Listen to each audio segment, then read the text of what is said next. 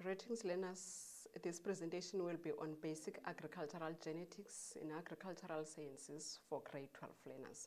The most important thing you need to know about this topic is the terminology, that is the concept. The first thing we need to focus on is genetics. So genetics refers to the study of heredity, and heredity refers to the transfer of characteristics from parents to offspring. For example, you might see a calf with a white coat color similar to the mother, which also has the white coat color. That means there was a transfer of characteristics from the mother to the offspring, which is a coat color in this case. And then we also have the gene. A gene is a section of a DNA molecule that carries information about a particular characteristic of an individual. And a gene is located in a chromosome. A position in a chromosome where a gene is located is called the locus. We also have the alleles. The alleles are different forms of a gene. For example, our gene will be about a height, a color, or a shape. Then alleles are expressed or represented in a form of letters. So those letters, it can be a dominant, a capital letter or a small letter. We also have the homozygous. Homozygous refers to an organism which has similar alleles for a particular gene. For example, if those letters we're talking about in alleles are both capital letters, that means it is homozygous because they are in similar form. But if those letters are in different forms, meaning they are heterozygous. Heterozygous means different alleles for a particular gene. So these ones are heterozygous because we have a capital letter and a small letter. And the capital letter is referred to as a dominant allele. The small letter is referred to as a recessive allele. So this is a heterozygous state. We also have the genotype. A genotype refers to the genetic composition of an individual, and a genotype has an influence on the phenotype of an individual. A phenotype, which is the physical appearance of an individual. A genotype cannot be seen, but a phenotype, you can see a phenotype. A phenotype is the physical appearance of an individual. So, continuing, we have different types of inheritances. We have two types of inheritances that we'll be focusing on. We have the monohybrid inheritance. We also have the dihybrid inheritances. These inheritances are associated with two laws of Mendel. Mendel conducted an experiment on peas and decided to come up with two laws. Mendel's laws of segregation and also the Mendel's laws of independent assortment. The monohybrid inheritance is the one that is associated with the Mendel's laws of segregation.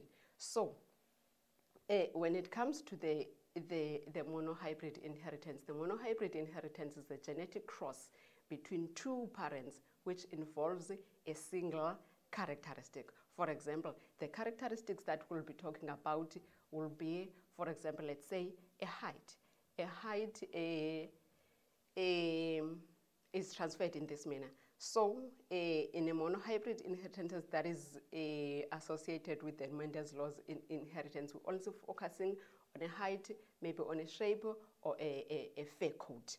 And then we also have the second one, which is a dihybrid inheritance. A dihybrid inheritance is a genetic cross between two parents, which involves two characteristics. It can be a combination of a height and a shape, a height and a color. So that is a dihybrid inheritance, which is associated with the Mendel's laws of inheritance. And then there are illustrations that are done to show these inheritances. For example, let's start with the monohybrid inheritance. In a monohybrid inheritance, you can be given a statement or a question to illustrate the transfer of these characteristics, the inheritance of these characteristics. For example, in this statement, we are given a statement that in a certain species of plants, blue flower, which is dominant over the purple color, is crossed with another plant. So we have two plants here, a blue flower color dominant, a purple color is recessive as it is shown by the alleles. Now we had first a heterozygous blue flower which is crossed with a homozygous blue flower, heterozygous purple flower. We are required to draw a Punnett square to indicate the results of a cross between the two. In a monohybrid cross, we draw a Punnett square. In agricultural sciences, when we draw a Punnett square, we use a square, then two lines down inside the square and also two lines across inside the square. And then inside the first square, you only write gametes. Gametes. And you have to know that we have two symbols. This is a symbol representing the female. This is a symbol representing the male. So you need to know these symbols. Now, coming back to the question, draw a Punnett square indicating the results of a cross between the two plants. So we have the gametes.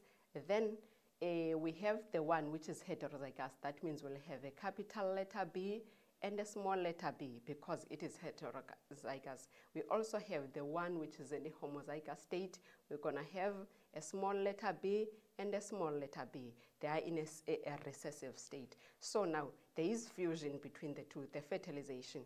So we're going to cross the dominant allele with the recessive allele and give us a heterozygous state.